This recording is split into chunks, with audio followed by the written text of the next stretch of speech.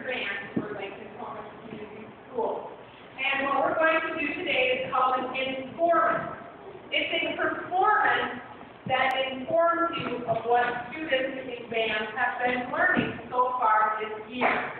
Now these students, they're going to demonstrate the very beginning. What do we do when we first start in band? Well, we first start with the snare drum and the bells in percussion.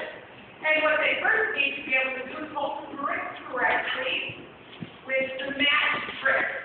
There is a traditional grip that's like this, but that was meant during Civil War times and earlier when they had the drums that were sideways and they had to connect it to their knee. And they couldn't do matched grip.